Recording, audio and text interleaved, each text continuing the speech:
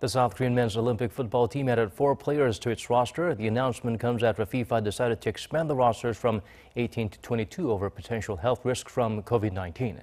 The newly added players, who all play in the K-League, are goalkeeper An Chan-gi, defenders Lee Sang-min and Kang Yoon-seong, as well as midfielder Kim Jin-gyu.